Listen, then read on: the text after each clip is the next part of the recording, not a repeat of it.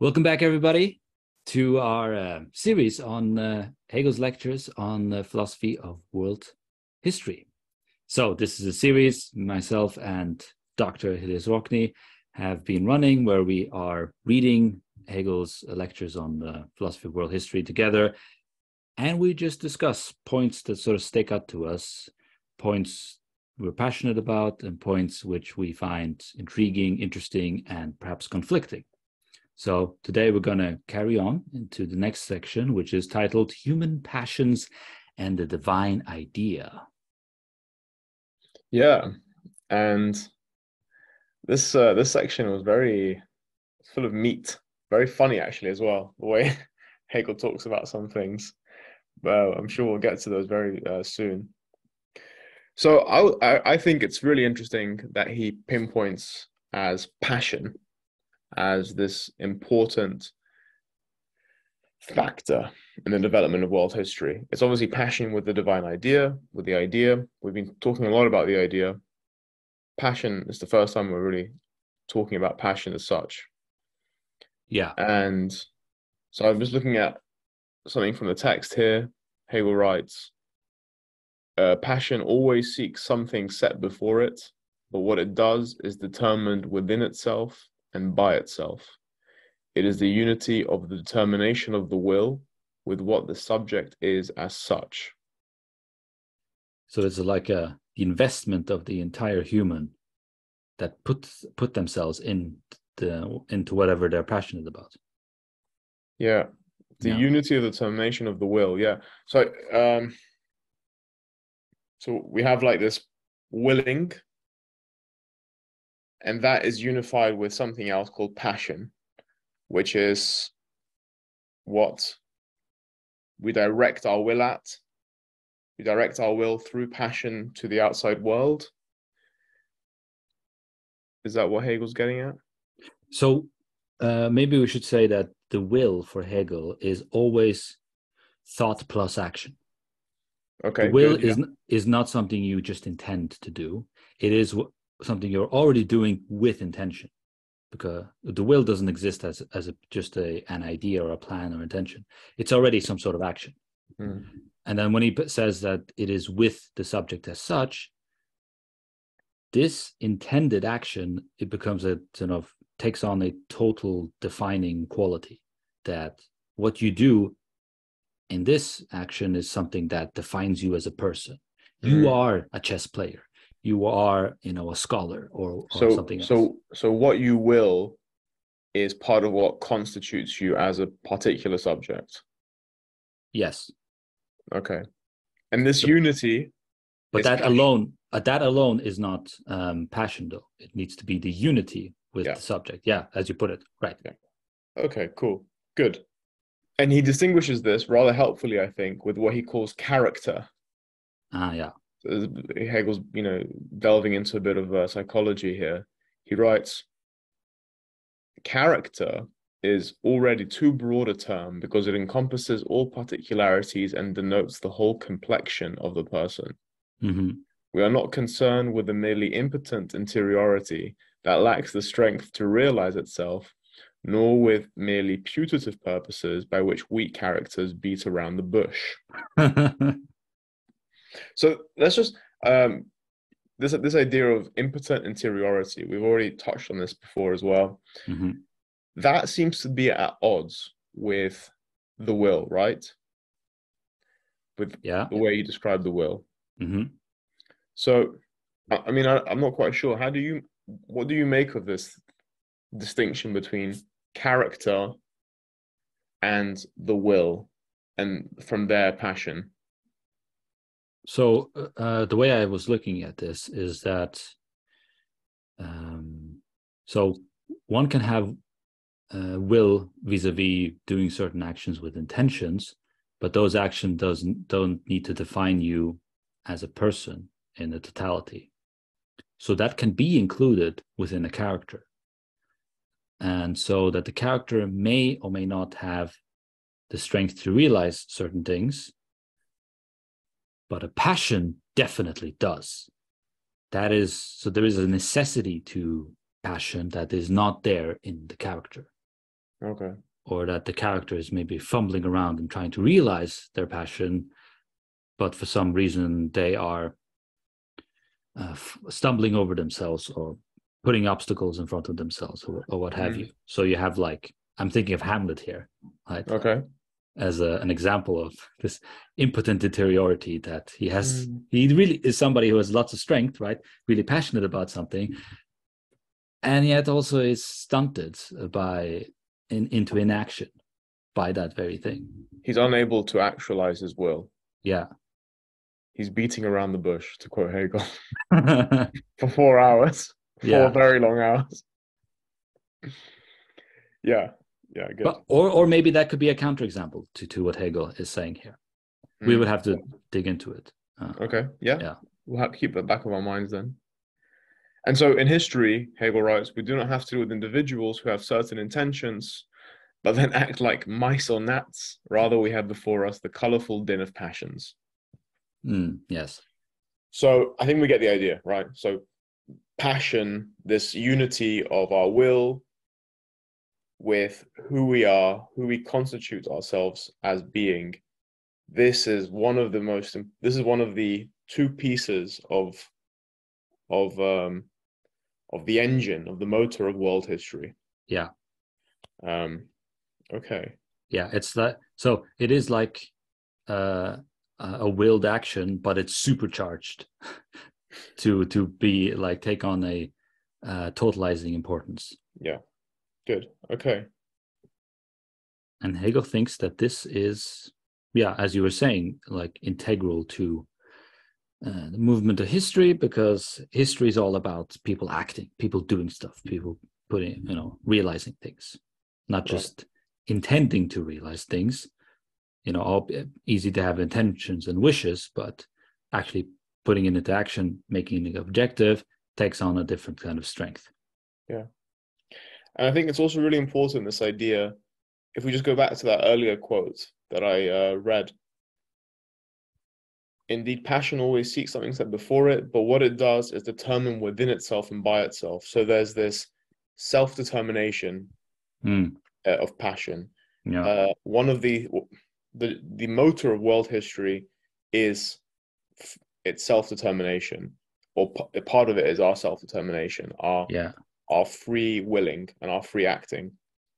And Hegel contrasts this, right, to what he says further down. He says actions are not to be the mere material or external means by which the idea realizes itself. For individuals are knowing and willing beings and make no claim to carry out solely the designs of a pretty magic.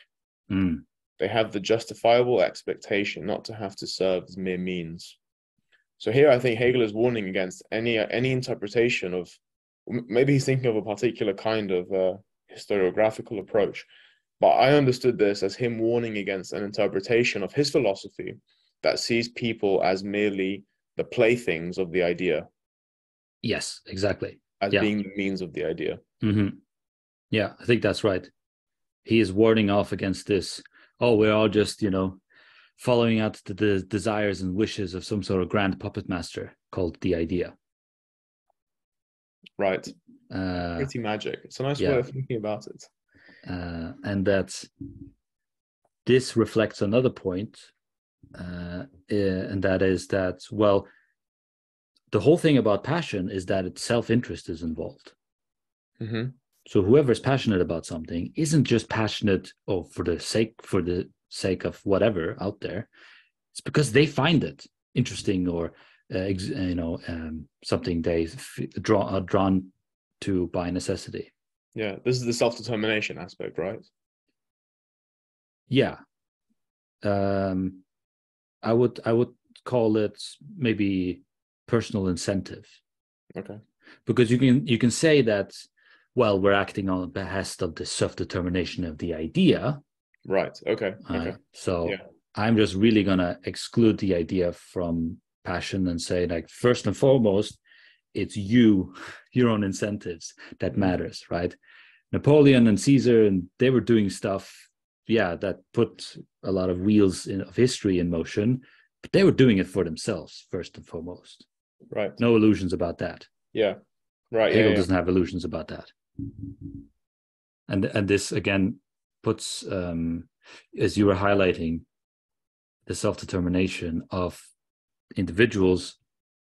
They are thinking beings. Hegel is recognizing that. And as thinking beings, they cannot be mere playthings of some designs or whatever else out there. Yeah. So I guess implicitly, he's also critiquing an idea that everything that happens is the will of God, or that we are just these atoms that are contingently bobbling around and doing stuff. He's warning against also these other possible interpretations of why historical events occur. Yeah. But nonetheless, they do serve as means for the idea. But we're going to have to think about the relationship between the passionate individuals and the resulting rationality of world history in a more complicated way than just one acting on behalf of the other, kind of one-sidedly. Yeah. Yeah. And so a little later on, something else that I thought was very interesting was Hegel's critique of what he calls reflective representation about free will. Now, I understood this as a critique. I wonder what you think.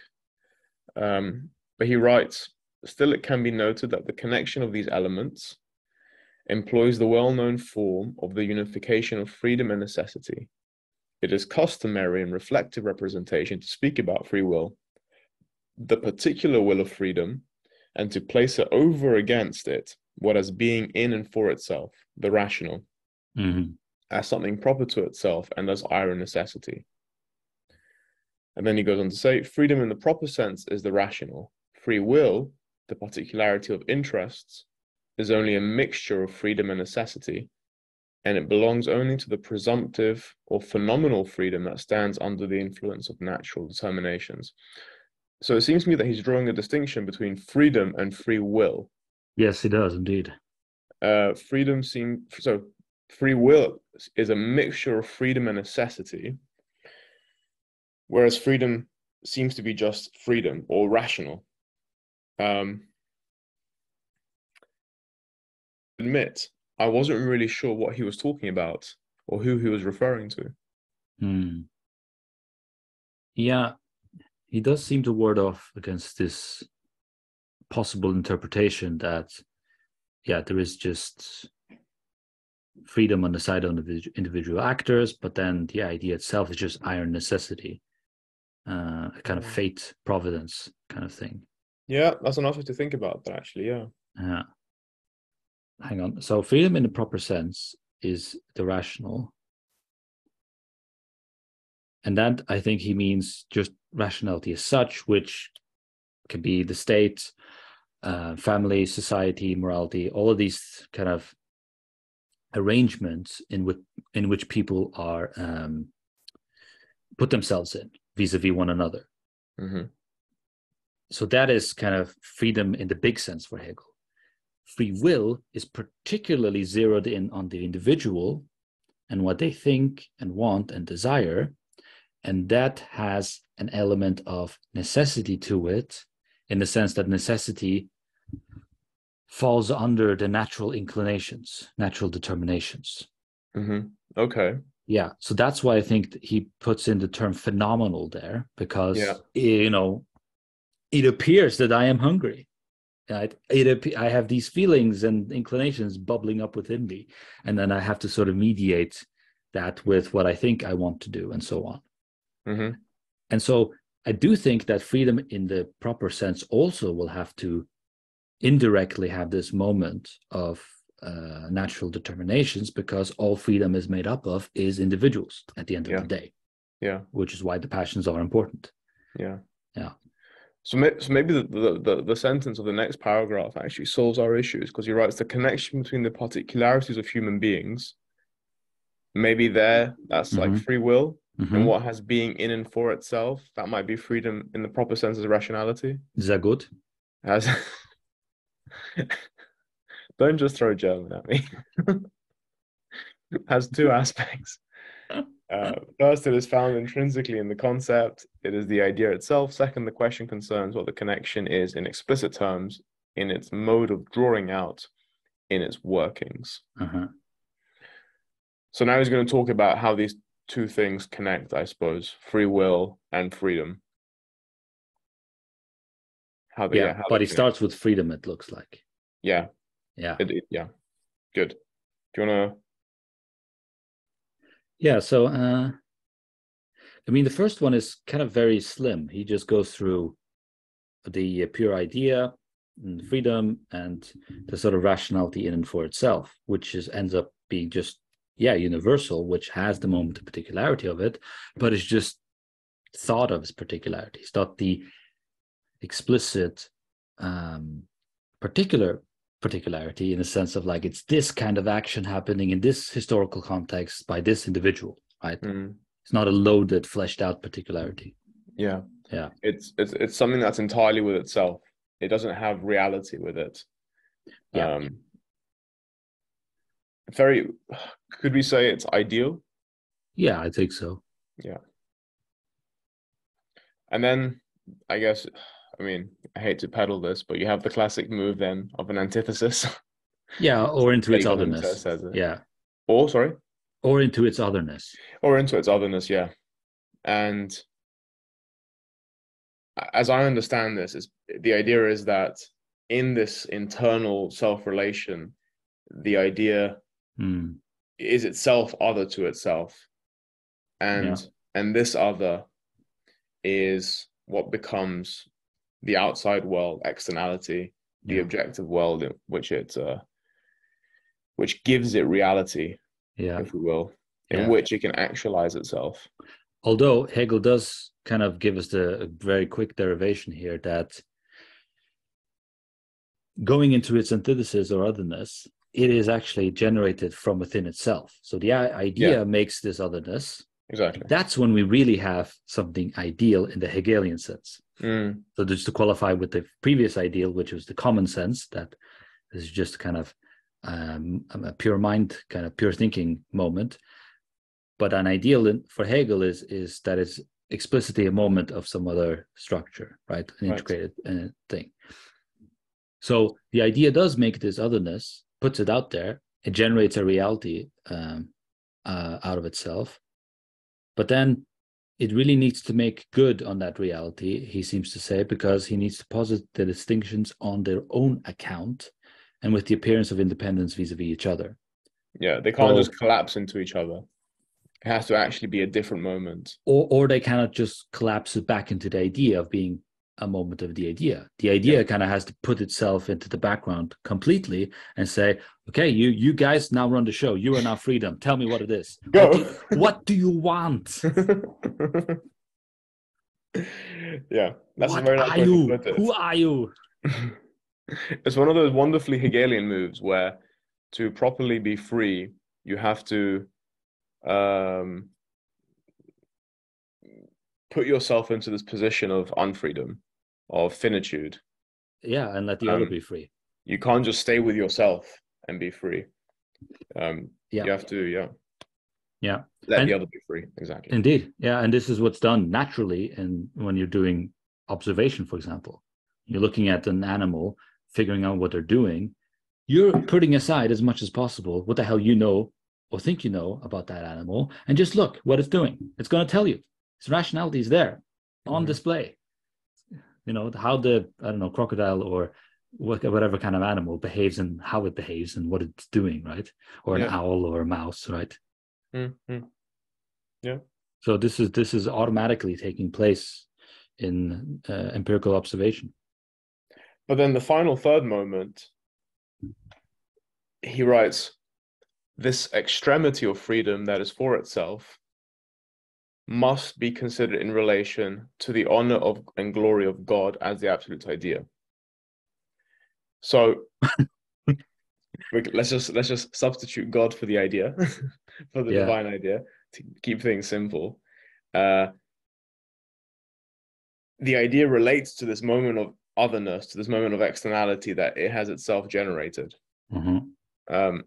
He goes on to write, this aspect of finitude is thus the ground on which the spiritual element of knowing rests, knowing as knowing. So he's saying that it is it is only by making ourselves finite that we are able to actually come to understand ourselves, to know ourselves. Yeah, well, finitude is important in making the moment initially, but then you got to take the other aspect of the moment, which is that it's a moment of something, a unity, something else, right? Right. What is that greater context in which all of this is taking place in? That, I think, is the greater comprehension.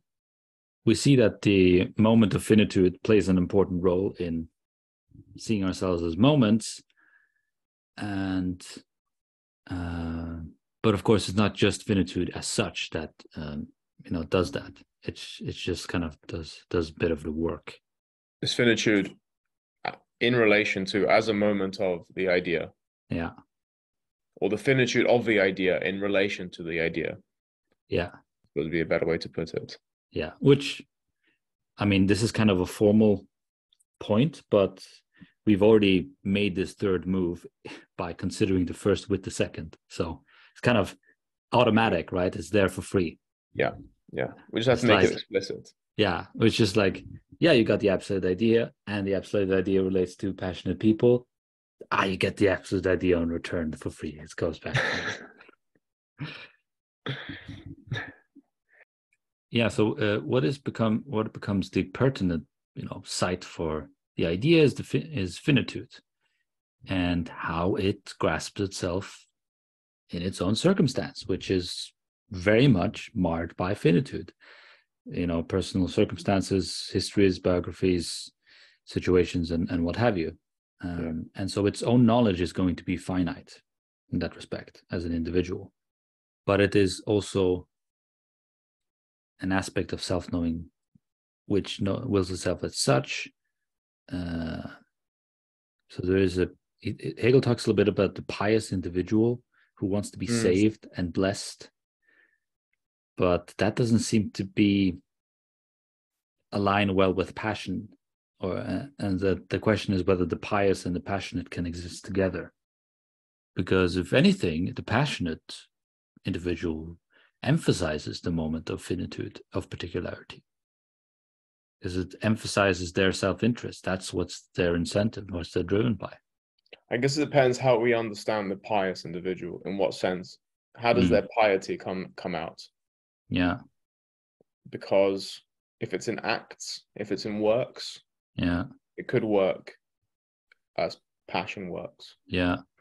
But yeah, I think what's interesting is that there's this identity between the idea and its moment of finitude. Yeah. And because of this identity, when the idea relates to its finitude, when it wills itself in finitude, it is coming to know itself. Hegel calls this, he says it's a self-certainty. Yeah. Subjectivity is to be found in objectivity. Yes. So, there isn't this sharp subject-object distinction as if they're two substantially different things, but there's a bit of the idea in its moment of finitude. Yeah. And this bit of identity is what sort of binds them together and makes it such that in willing yourself in finitude, you are coming to know yourself or coming to know the idea. Right. But I still think that there is a kind of intellectual reservedness with the pious individual. Okay. They see what's going on, they understand it, but they want to be saved, be blessed, but it's something that resides within subjectivity, and that sure, it doesn't want itself back as knowing, as Hegel puts it here. It first seeks itself as finite in accord with its immediacy and its particularity, and this is the sphere of appearance. It seeks itself in accord with specification of its finitude and particularity in that other stands over against it. So I'm not sure if this is kind of like the blessed wants the good, but as finite, but without putting in substantial action, or just putting in action as required, but not as action as it itself finds for itself, because the interest is on the side of the universal with the pious individual. That's why they're pious, right? The background motivation for a pious person is, I am a moment of universal, and it's great. I just want to keep being that. Whereas the passionate person is going to be, I am the universal, and you better recognize in these deeds. Right? So I'm going to cross the Rubicon. Watch me. Isn't there something? Okay, isn't there something though pious and passionate in someone like Luther, for example? Yeah. Okay. It seems to me that Hegel here has in mind a notion of piety, which is maybe something like hermeticism or asceticism, a sort of a piety that thinks that it's all about what's internal that counts, and doesn't find the actualization of piety in finitude, in externality. I mean, or what about Saint Peter, who founds the church? I mean, that's pretty world historical. Yeah. That's that's not just beating around the bush. Yeah. So I think maybe he's thinking about a particular kind of pious individual here when he says the moral truth resides in pure subjectivity. Sure. Yeah. It strikes me as someone who's very, again, an ascetic. Okay. Yeah. Well, in terms of understanding, we are, separating these various different modes of being or characteristics, but they could coexist in an individual concretely, because individuals are mishmash of all these things. But in terms of, for purposes of explanation, we are separating them out. Yeah, of course. Yeah. The pious is not passionate because their basic orientation is at odds. Yeah. But as individuals, we're just wandering contradictions, and so yes, of course, they can coexist.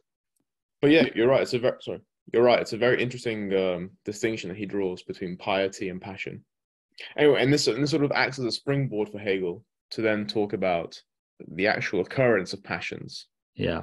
So we said it before many times, but passions occur when individuals place their certainty in their particularity and seek to actualize it. Yeah. So I think we've been sort of hinting at this a lot already, but there is passion when your action in objectivity, in finitude, in externality is one which seems to accord with who you are, with your subjectivity. When he says there's certainty, and you're trying to actualize what's within you in the external world. Yes, although I would add a caveat to that, and that is that there is not some secret essence that is ready-made of who you are until you do the thing. Yeah. Right. So I think the onus is on action, and it's only in reflection that we can say, yes, the essence of this person is in doing that because they've done it. Yes. Yeah. So Gandhi is, selfless opposition demonstrating against the British because he did that. Yeah. And he was driven by that from his own necessity that he found absolutely certain. Yeah. It wasn't an impotent interiority. No, yes. No, yes, very much no. And and others, this whole thing about happiness and satisfaction, which is just brutal. That is pretty brutal, and might be a point of contention. I think so. Let's dig into that. So Hegel claims that for world historical individuals who pursue their passion, happiness falls by the wayside. It's not really the primary thing. Yeah, it seems to be that if you get happiness from it, great, good for you. That's a contingency. Yeah, it's just kind of irrelevant. Yeah, and he emphasizes satisfaction. Yeah. Satisfaction is when you have successfully actualized your passion, and you can be satisfied but not happy. Yeah, and that's fine. Yeah. So maybe we should just very quickly define what Hegel means by happiness. Yeah. And he just says those who find harmony with themselves and enjoy themselves in their existence are called happy. Simple as. Yeah. Which is interesting because it seems to suggest that there is a tension within the individual between their passion and a reconciliation with themselves. Passion seems to go from this paragraph. It seems to be that passion almost goes against any kind of any kind of reconciliation of the individual with themselves. And he doesn't really say much more about it. Perhaps there's something he talks about in the philosophy of spirit. And that's interesting. How passion is kind of like cleaving individuals from themselves. Yeah. Breaking them apart. In this respect, the pious individual might be happier than the passionate individual. Because the pious individual might have more harmony with themselves. There might be more reconciliation with who they are. Now, but is that really the case? Why couldn't we think of, following or like unfolding or fulfilling your passion as being the most happy? Why don't we just call that the most happy? I think Hegel is using. I think they're being used in very technical senses. I don't think Hegel is imagining Alexander miserable. I get the impression that happy is a kind of contented state where you no longer have this urge to actualize yourself in finitude. You no longer have the urge to finitize yourself and to find yourself outside of yourself. You're sort of in restful contemplation, and that's it. Whereas passion seems to be this urge to finitize yourself in order to find yourself and to actualize and grow and so on and so forth. And so I don't think the contrast is between someone sort of, happy in the psychological sense of being pleased with oneself or joyful or something like that. I think it's something much more technical. It's almost like restful contemplation versus restless action. Because it seems like, for me, it sounds like what Hegel is describing as the harmonious situation where just they enjoy themselves and the existence. That sounds like actual misery. Because that is what would make somebody miserable, is to put them in a state where everything is kind of nice and okay, and they just get bored. So I think genuine happiness comes from putting yourself out there, which turns into development and progression. I really don't know enough about how Hegel conceives of happiness or these things. He's just sort of throwing these terms at us, and and it's kind of it does seem to be a general contender for him. It does seem to be that happiness seems to be something that he thinks that people might genuinely desire. Like it wouldn't just be boring. Right? I mean, otherwise he wouldn't bring it up as a... Well, there is a difference between thinking imagining what you want and actually having it. Because we can get pulled by, if I just have a house and a family and a bunch of things that are just pure possibilities at this point, then I'll be fine. I'll be good. But then once you get there, you find out, holy shit, this is absolute this is misery. This is hell. This is torture on earth. Why don't they sleep?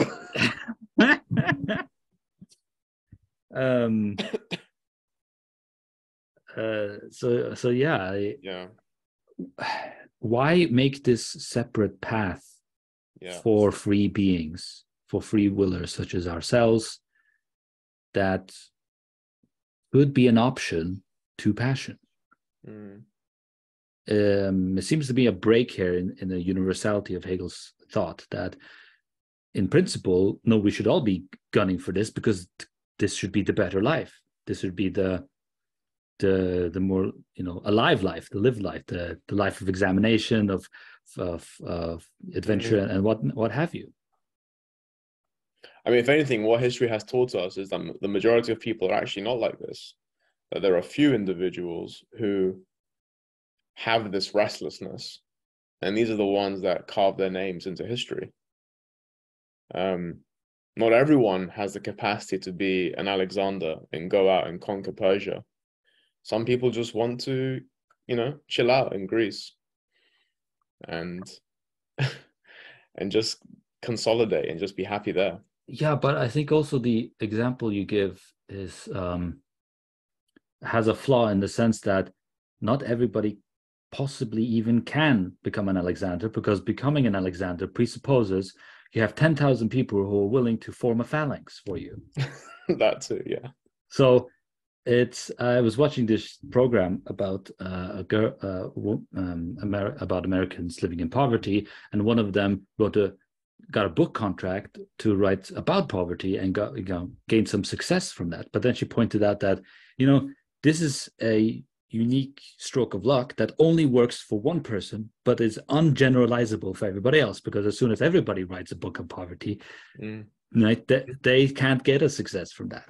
Yeah. So there's something in the examples themselves that kind of exclude others from taking on that framework in principle. However, I think things that motivate people, to get people going, to get people in a state of, you know, finding something interesting to do and being happy and passionate and whatnot, those aren't, I don't think, follow the same kind of particularist exclusionary logic. Those are something that it all lives within us in virtue of us being free and self-conscious. So Hegel better step up to that. I'd be very interested to, now that we're talking about this, I'm very curious to see how things develop, because now I'm wondering whether passion is just the special providence of world historical movements and is absent from the vast majority of people's lives. And the vast majority are just happy. And it's only those that are involved in world historical events that actually exhibit passion. Because if passion is the movement of world history, and it's clearly the case that everything that has occurred is not part of world history, it's not significant equally, it seems to follow that the vast majority of individuals, the vast majority of historical events are bereft of passion, and that they're just, they would fall under some other category. But I'd be very curious to see. Sorry? Yeah, is that the right way to think about it? Again, going back to Alexander and his 10,000 people in phalanx, are those guys just not passionate about, you know, thrusting their spears and being in formation? Are they just, you know, he could just content being in the phalanx? It seems to me they are seeing themselves part of Alexander's project, going into Asia Minor and giving the Persians a good thrashing and coming home with some bounty. I wonder whether they do see the same thing as Alexander, or at least I think Hegel might not be certain of that. He talks about it later on, right, when we get to individuals. Maybe we should park this until we get to that, and we can talk about it again. Okay, sure. Yeah. We've spoken a lot about how it seems that passion shouldn't be missing from everyday people's lives, and that happiness seems to be equal to boredom. I think on the other hand, we might also say that passion might also be tiring and might be something blinding, even maybe this relentless urge to actualize yourself at the expense of other things. Yeah, might not necessarily be the best thing all the time. Okay, yeah. The best thing for everyone. Yeah, okay, that's good way to put it. I'm reminded of a movie called, I think, Kon-Tiki, Okay. where a Norwegian explorer, I think it was, wants to demonstrate that a bunch of ancestral people, how they got into an island in the middle of the Pacific, I think it was, or somewhere, which kind of seemed impossible by modern standards, how anyone could get there without sailboats. But he proves it through, building a raft and just going with the current. And it's an arduous journey. And at the same time, he has a family and whatnot. But his passion to prove this alienates them. And by the end of the movie, he yes, he achieved the exploration thing. He's proved the thing he wanted, but he loses the family. Yeah.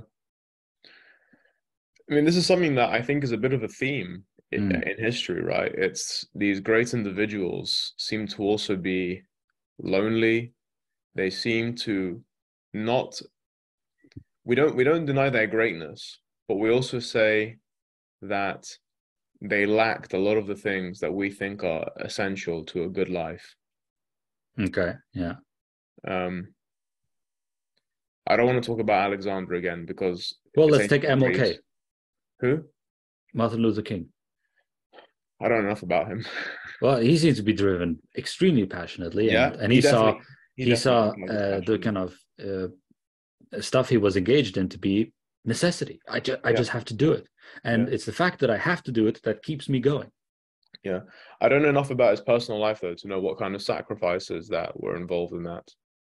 Well, he had a family, but he also cheated, so seemed to live a kind of ordinary life in among this stuff. Yeah, that's true. Yeah, that would be a good counterexample, I guess. But think of our images of the egotistical artist, for example, or the single-minded general. Yeah. But now I can also bring in another counterexample and say, well, there are thousands of egotistical driven artists, generals, and what have you. They don't make the cut of the historical cloth, right? Yeah, they're just dickheads. They don't even have the... Yeah, but then what makes one dickhead to elevated to historical importance and another not? Well, that's something that we have to look at. Just historical contingency. Well, if we look at the bottom of the page, for example, Hegel writes, the singular self-consciousness elevates the empty objectivity to a thinking of the universal, a willing and knowing of the ethical. Yeah. It renders the particular will commensurate with the universal will as it is in and for itself. That is the key. Yeah. So it has to reflect the universal. Yeah. So you can't just egotistically, you can't just send all your men into battle to die because you woke up funny that morning. Yeah. Or being an asshole to other people and paint your paintings. Yeah. Yeah. It needs to somehow be part of this universalization of your particular will. Yeah. And that means that what you're doing is part of the ethical, is part of the general universality. Yeah. But as far as I can see, that gives you no real excuse to be a dickhead. I think, again, this is what Hegel talks about towards the end. And I think that's really interesting, actually. But I think we should park it until then. Okay. Because he does talk about people that say, Alexander may have been great, but he was a bad person. Yeah. And, he says that's just irrelevant. Yeah. But we should get to that later, I think. Okay. Yeah, I should start building a parking house, with the much things you want me to park. That's such a dad joke, Philip.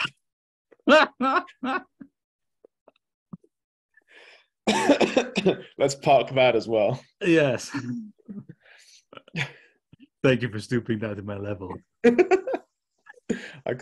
As you were mentioning, the individuals that become of world historical importance, some people reflect the universal, such that the whole question of ethical comes also into it, in the sense that they are immediately kind of concretizing the best expression of their contemporary values, such that they are possible and exist at that time. leads me to think about the Gladiator, the movie Gladiator, where Oh, yeah. like, why is Maximus the hero and Commodus is the villain? So is it the fact that Maximus reflects the universal in the kind of stuff he's doing, or is there something else about Maximus in his particular virtues that make him kind of attractive to us? Mm-hmm. Because you could also say that Commodus is the reflection of the universal because he's the emperor. Right. Right. Yeah. He is the state. How much more universal can you get? Yeah. Yeah. So what's the problem? So I guess, yeah, we have to. So one bad thing about Commodus might be that he seems to be a tyrant. Yeah. Which, from my little knowledge of Rome, is a bad thing. Yeah. He killed his dad. He killed Marcus Aurelius to become emperor. Yeah. That's a big no-no, I guess. Yeah. Bit of incest. Yeah. And yeah. So the movie. So the point is, he seems to not be in accordance with the ethical. Mm-hmm. Simply being emperor, or rather, being emperor seems to be conflicting with all these other things that don't seem to be in line with the ethical of Rome. Right. Yeah. So it's really a reflection of his singularity rather than him being a reflection of the universal. Right. Okay. Yeah. Yeah. Exactly. Yeah. And so, why is Maximus the universal? Yeah. That's the question. What is it about Maximus? Well, in the beginning, he's dutiful, right? And upstanding, right? And he follows his duty and readily admits, yeah, I'm just a moment of this machine and I'm going to do the thing that needs to be done. Yeah, that's true. Yeah. He's actually very submissive in the beginning. He sees himself completely as a moment of the machine. Like whatever they have to do. Like I remember Marcus Aurelius asks him, "What are we doing here? Yeah. Why have we been fighting for all this time?" Yeah. And Maximus, I think, says, "For the glory of Rome." Yeah. Which is really interesting because you've got the emperor who is actually reflecting on why they're doing it. Yeah. How is this according with our ethical principle? Yeah. Sure. And Maximus is like, well, it just does because it's about the glory of Rome. Yeah. And that's all I'm here to do.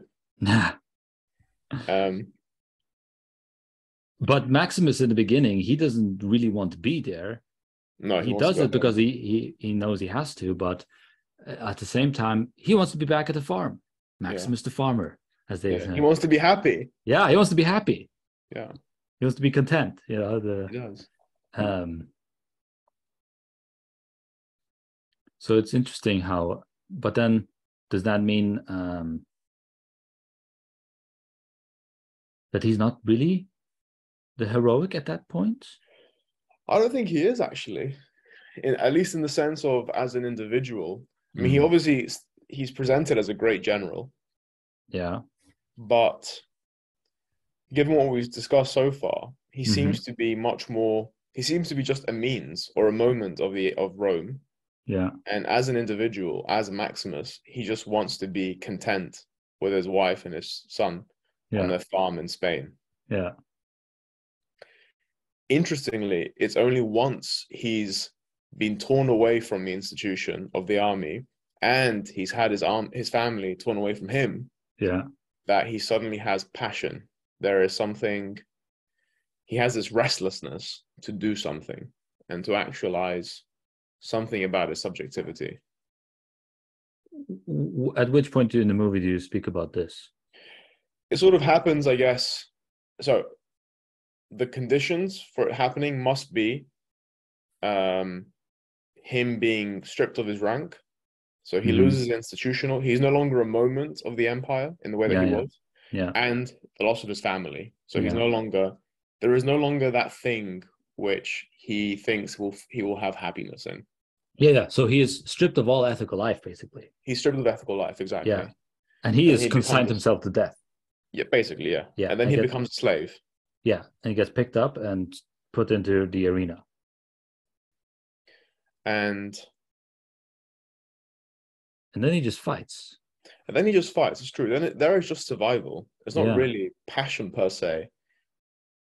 I think I can't remember the movie very well. There is a moment where the picture sort of widens and the possibility of overthrowing Commodus or even killing Commodus becomes real. Yes, that comes up a bit later, but there is something that happens in the arena where he fights again, right? Because he initially kind of just consents himself to death, but something occurs where he keeps on fighting, and then the possibility emerges that, well, hang on, if I keep on fighting, keep doing this stuff, then I can go into the big arena and get in close proximity with Commodus and kill him. And then he gets motivated by vengeance, which is supremely, selfish. Yeah. I mean, let's not forget that refrain that he says throughout the whole movie. The moment he becomes a slave, like, I am Maximus Decimus blah, leader of X, father to, I mean, so I will have my vengeance. So vengeance it's all about vengeance, and it's all about because of the ethical status he's lost. But that vengeance though seems to so maybe this is how we answer the question of why he's a hero, because his quest for vengeance or his motivations for vengeance seem to accord with the ethical principle, with the universality. Yes. Yeah. It seems just. It seems right. It seems good that he wants to do this. Yeah, and it aligns with the necessity of the state at that point, because the Senate is completely powerless.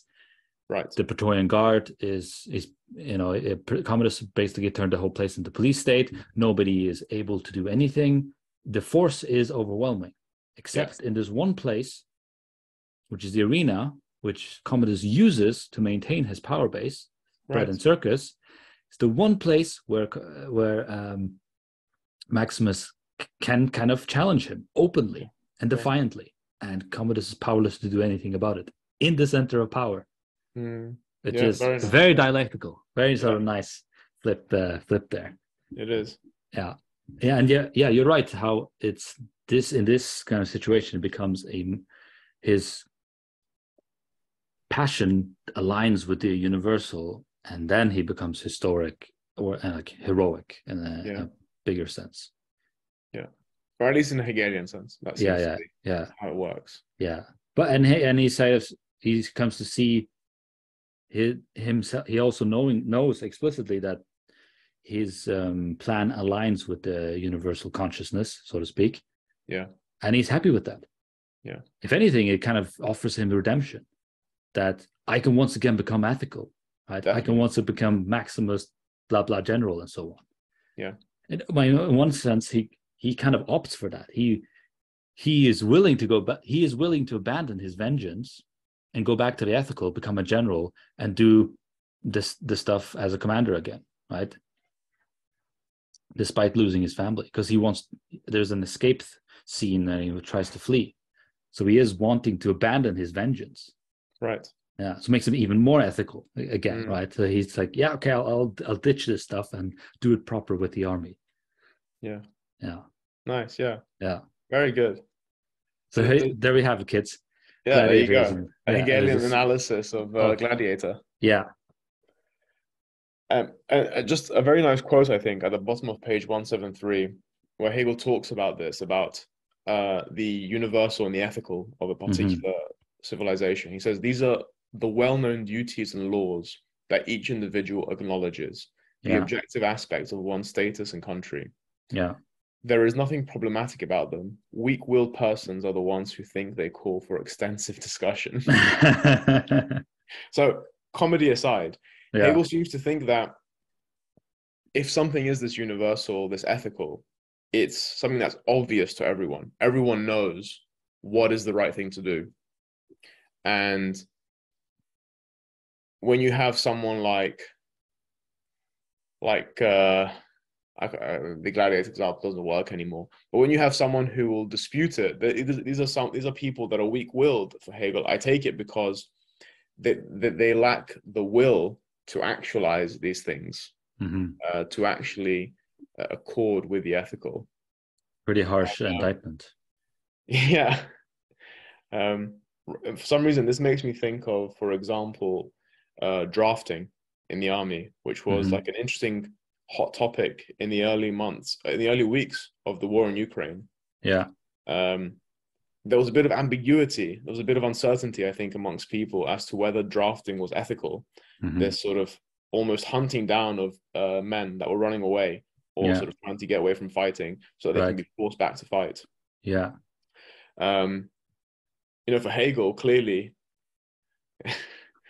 they had the ethical duty to defend their state, because for Hegel, that's how Hegel would identify the ethical of the state, and he would just take that as obvious. And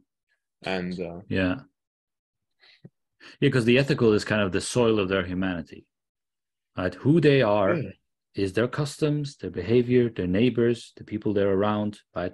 All of this forms part of the community, forms part of the nation, forms part of the state.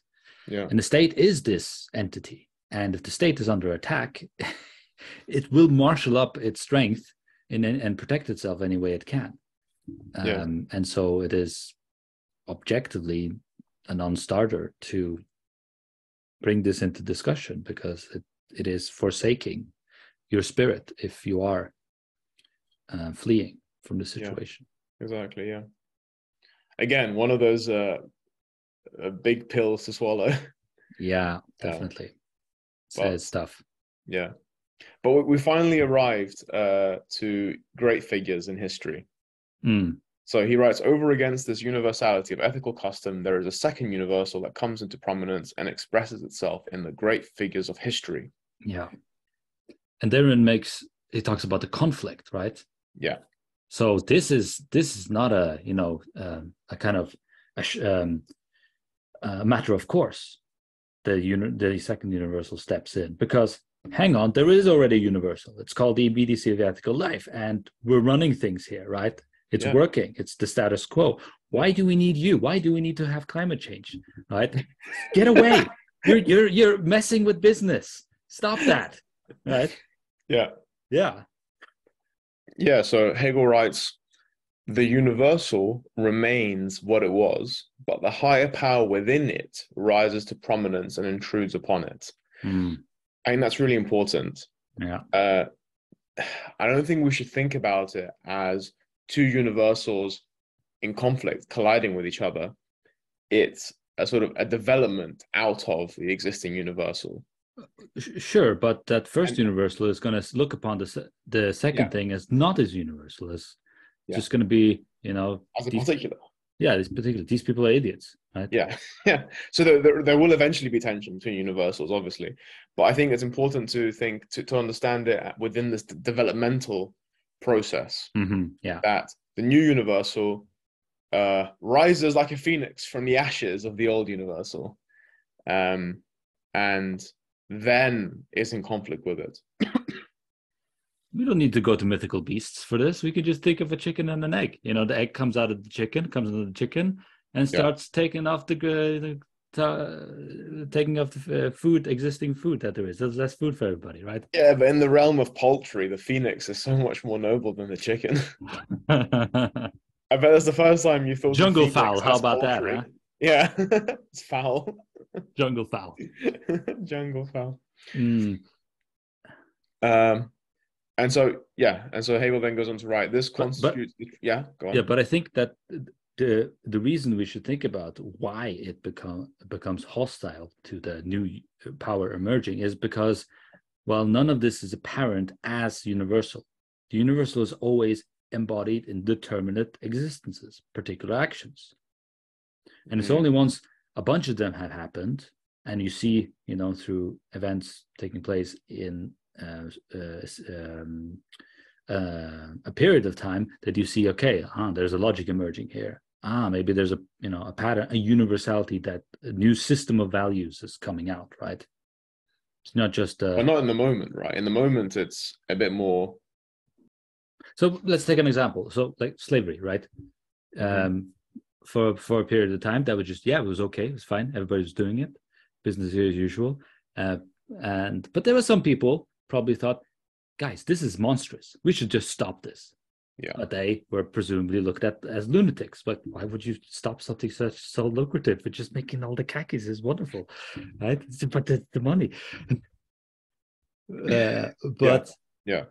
Over time, more and more people come and stand out together until it boils over to a point where suddenly you have a civil war going on in a big country. Like, so there you have something that may start off as particular thing, but actually grows into becoming a new kind of standard, a new value system that becomes the new universal that becomes accepted by everybody.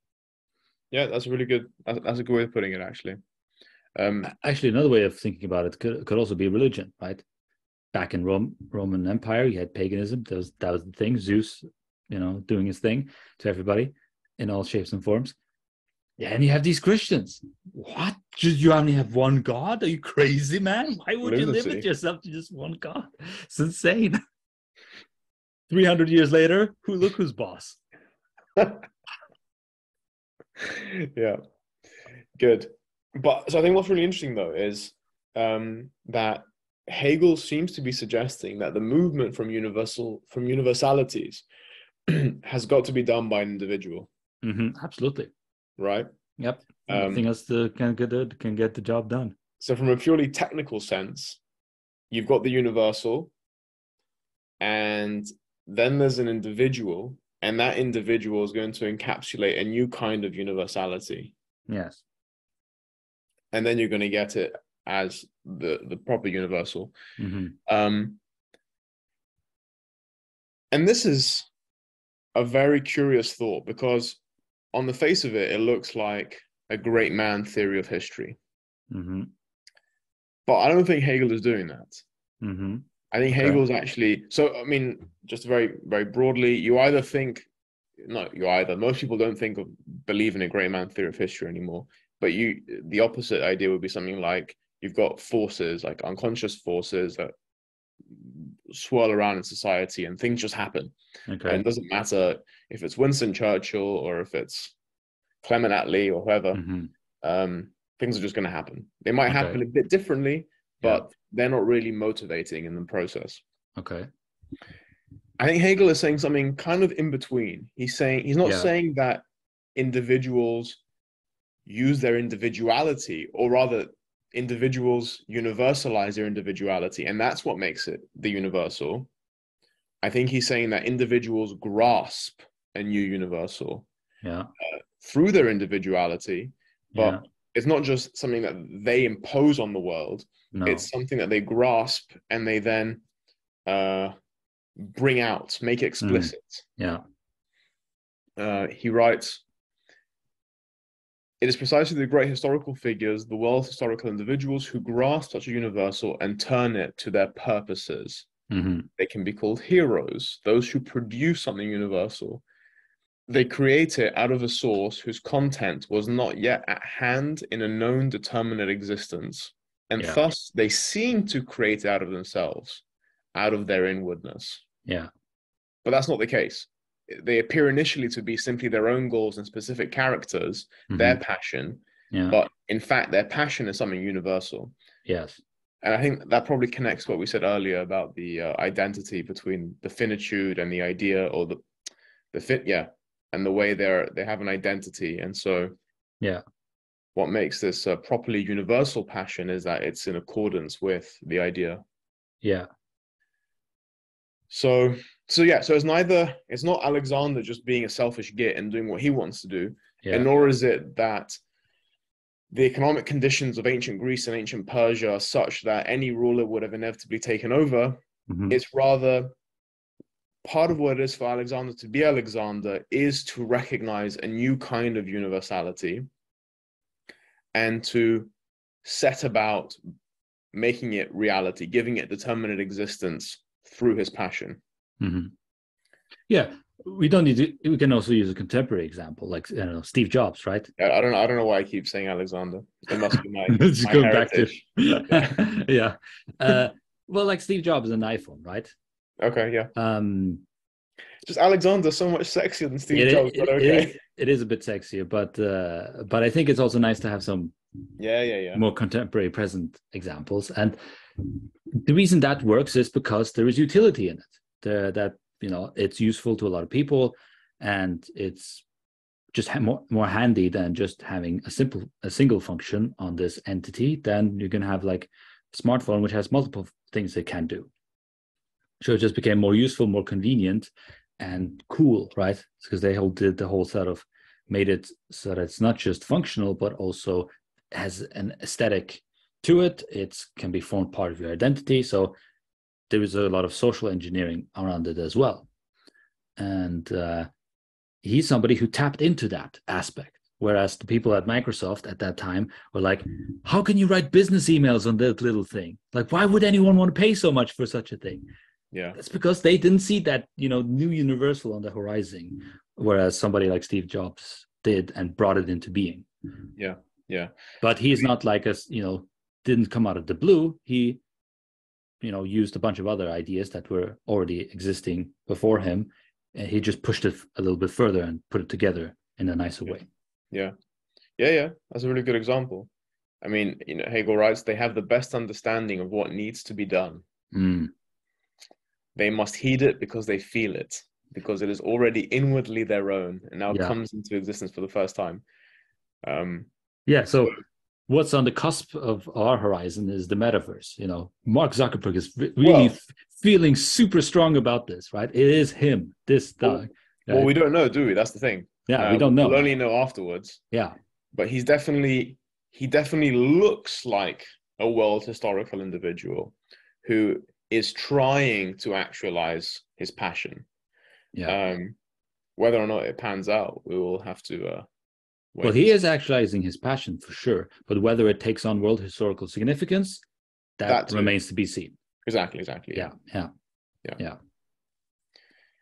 I guess that's an interesting point, though, right? Because Hegel's philosophy doesn't give you, as with all aspects of his philosophy, does not give you anything prescriptive. Hegel is not telling us how to recognize world historical individuals.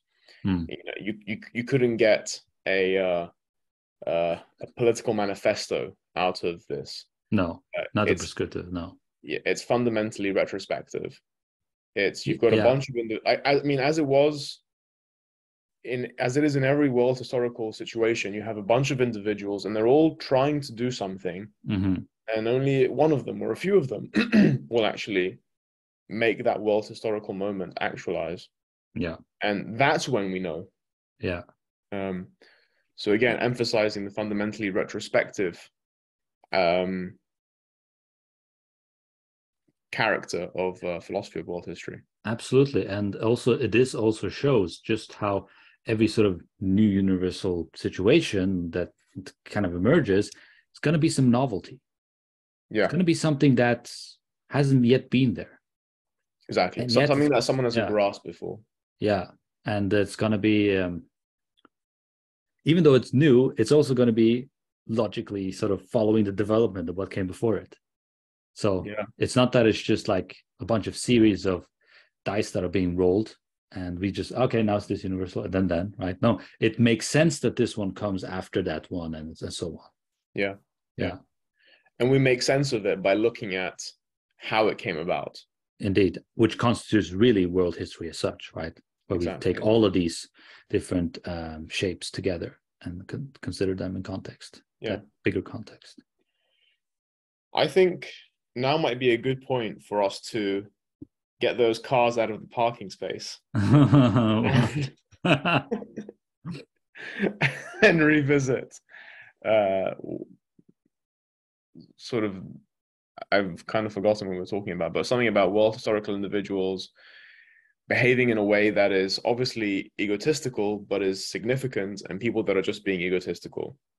And also, why do they have to be assholes? Why can't they be world historical and be good? Well, interestingly, at the very end of this section, Hegel talks about these great individuals in a manner that the way they behave because of their passion makes them look less human. He talks about them like taking on an animal-like appearance because their being and spirit is so interlinked that they never get alienated from it and ponder it. Yeah. I think this is the kind on a of fundamental level. restlessness, right? Huh? This is the restlessness that we were talking about earlier of when we were distinguishing maybe satisfaction from happiness. Their passion is so great that it's only restless vis-a-vis actuality, but it's not restless within themselves in terms of like, oh, do I really want to, protest against the, destruction of climate?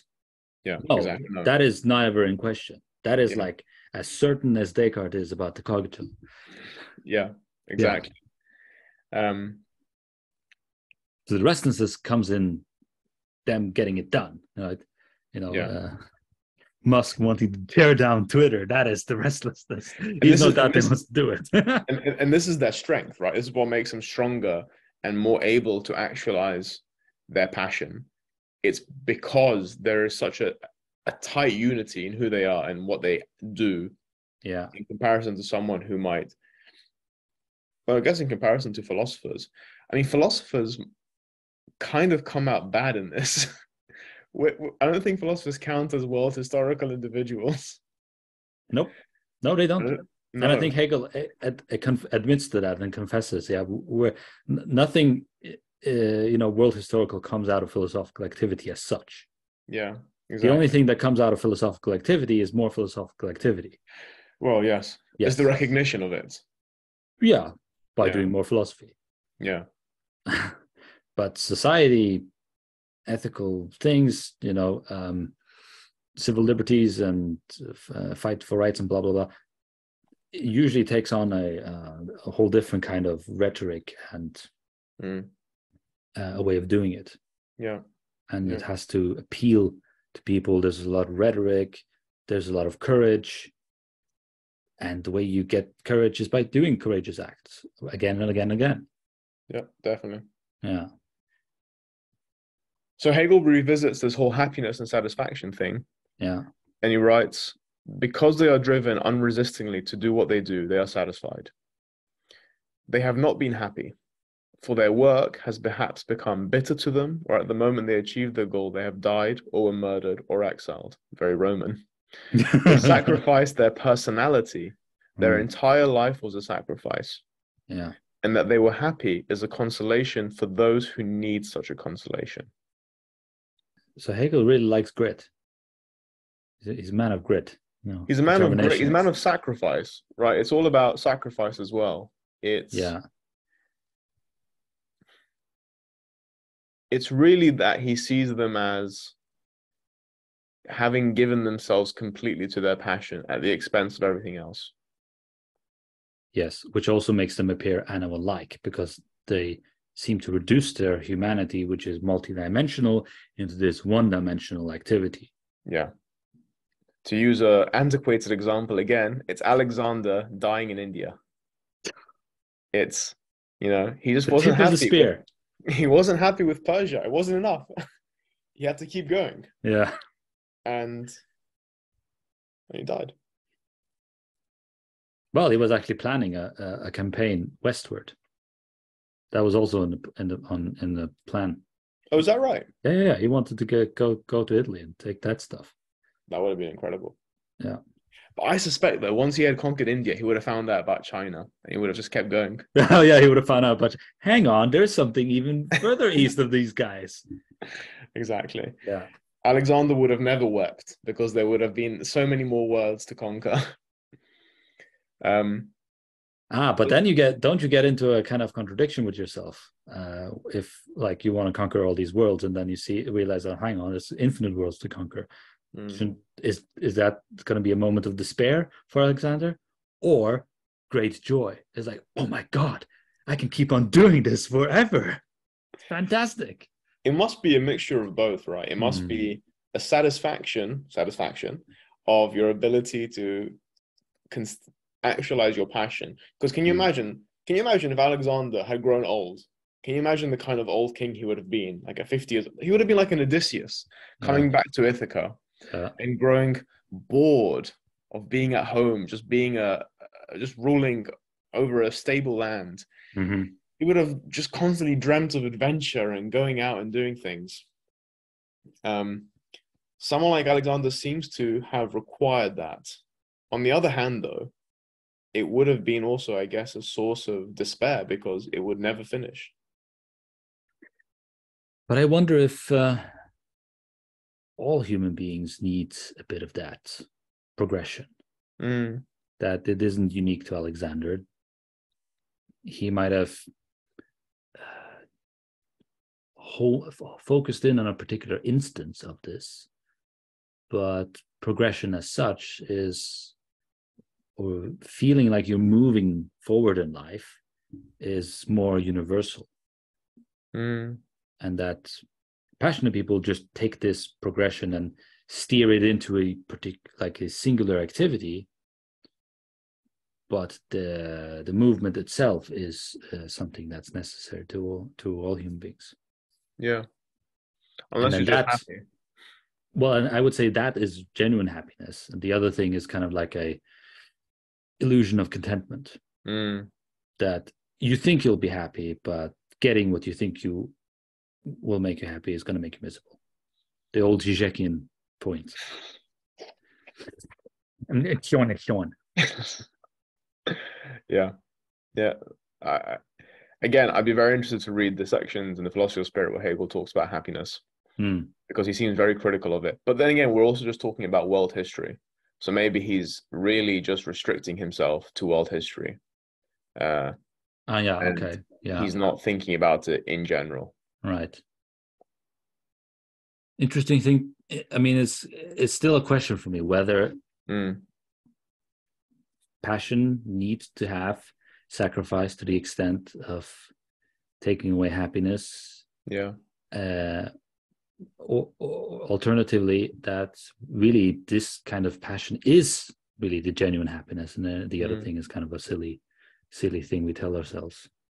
Just to the first point, I don't think Hegel's saying it's necessary, right? I think he's just saying it seems like that's what's going to happen most of the time. Yeah.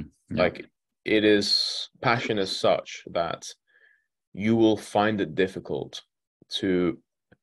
There's an interesting line a bit above where he talks about what great persons do is to act in order to satisfy themselves, not others. And I think Hegel's point is, if you are such a person, if you have such a passion, the fundamentals of reality will just simply, you will come up against some things because you will constantly be trying to just actualize yourself, and you will not take into account others. Yeah. And that will just have repercussions. You will not be able to do things like everyone else.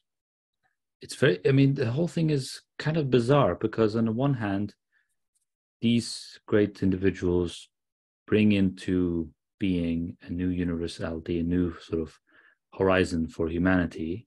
And then in that respect, they must be the most human. Yeah. But in living their lives, they actually become more than one-dimensional and more animal-like. And in that respect, they're less human. Yeah. So there's a stretching out of humanity within these individuals, making them caricatures and genuine people all at once. Yeah. That's a very good point, yeah. I mean, the final thing that I'd like to talk about is this idea of immorality functioning as a judgment in our assessment of world historical individuals. Okay. I think this is something that is particularly current nowadays. We talk a lot about the immorality of past individuals, not always world historical individuals, but we can focus on world historical individuals. Yeah. And I think what Hegel would say to this kind of idea is that the particular immorality of the individual is irrelevant in comparison to their world historical significance. So again, Hegel is privileging the advancement of the ethical over and above individual interests. Yeah. Or particularities. Yeah. He writes, Alexander's thirst for conquest was supposedly something subjective, and for that Yeah. reason, not something good. Uh-huh. Such modes of inquiry do not concern us. It's because he sees in this conquest something that is over and above Alexander's subjectivity that suddenly the slaughter of tens of thousands of people becomes irrelevant. It becomes a moment in world history. And it's sort of overshadowed by the introduction of a new ethical universality. Sure, yeah. I wouldn't call it irrelevant directly. I mean, that's part of the movement that he was engaged in. Yeah. But it's, let's say, I don't know, Alexander had, I don't know, let's say he was a sadist and actually enjoyed the violence. Mm-hmm. That would be something irrelevant. Right. It's his subjective kind of whatever appreciation or disappreciation about his situation. It is what kind of historically followed from his action that is of concern. Yeah. But again, I think, yeah, go on. In something you said, there is, what if the historical action itself is regarded as immoral? So not the subjective person, but the historical action itself. So conquesting, right? Taking over peoples, right? It's something not something that is just valorized anymore, or looked up to or seen as inspirational. Right, yeah. So in that sense, certain historical personages, have a bunch of statues, they get taken down. Mm-hmm. Yeah. I guess it depends, right? Because I think Hegel's point is you have different ethical universalities. Mm-hmm. And the point is not which one is more moral than the other. The point is understanding how they develop from each other and why they develop from each other, and seeing in this development a necessary chain. Okay. Yeah. Yeah, that's good. So, right. And so you can take down the statue of someone that you think is immoral.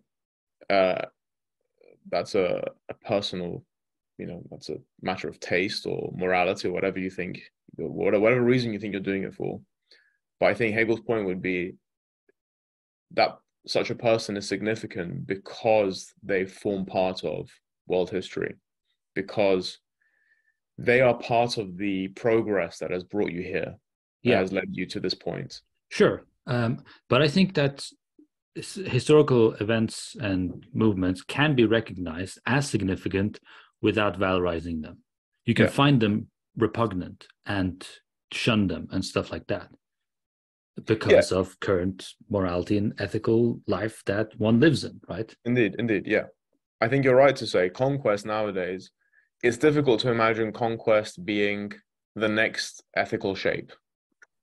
Because it doesn't seem to logically follow from where we currently are. Yeah, and if anything, the universal shape that came out of conquest is the fact that conquest shouldn't be done anymore because it was silly. Exactly, yeah. Because that's the technical term, because it was silly. Well, it's just a change of management, right? But like, I think you're really doing something new and interesting, but no. Change of management. That trap, Greek king, potato. Yeah, exactly. Yeah.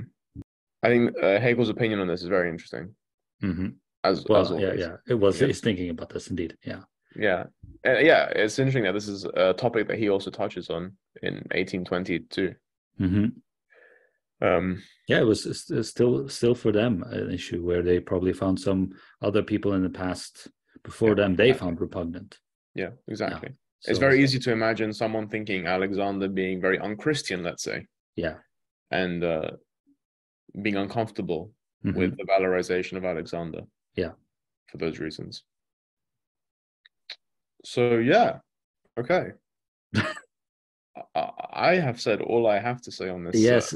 Yes. Do you have anything you want to add? No. I think we've kind of explored this topic pretty thoroughly, and I really enjoyed this. Actually, I think it's fascinating. It is interesting how Hegel navigates passions, individual passions, with self-interest and incentives, and at the same time being expressions of a divine idea, or the greater universal, that the greater kind of patterns that is at work among us as human beings, as self-conscious creatures, and that he navigates a middle way where it's neither one in service of the other, one is the means for the other, but that they are intertwined in a complex way that kind of achieves both ends at once. This is like the supremely rational kernel, that it's for your own interest and the other people's interests. Oh, it's like that's the dream. Jars against the mentality of the understanding, which wants either one or the other, or a kind of right, because we would typically think that your interest would be biased and in the way of the greater interest. Because it's your interest, and therefore it detracts from other people's interests, such as must be a compromise, or that if a nation gets wealthy or if there is economic prosperity, that is at the cost of somebody else, falling behind or whatever.